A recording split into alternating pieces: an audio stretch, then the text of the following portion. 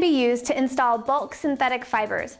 You need to make sure that the fiber that you're working with is a Kanekalon or another type of heat meltable fiber. The way that you test that is you take your fiber and you apply your heat. This should melt into a smooth, even form.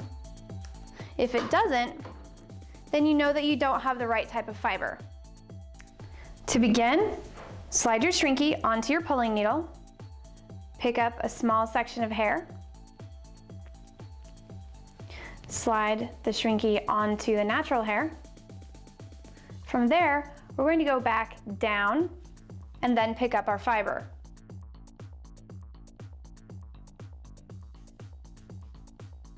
And then we're going to slide that into the Shrinkie as well. The reason why it's important to use a heat meltable fiber is it's going to create its own pre-bonded tip. I'm going to position the Shrinkie into place, making sure that we're far enough away from the scalp, and apply heat.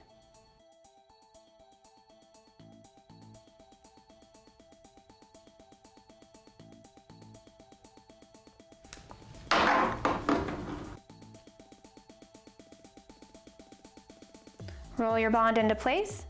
Make sure that your natural hair can still maintain the full range of rotation, and continue installing bonds until you've reached your desired style.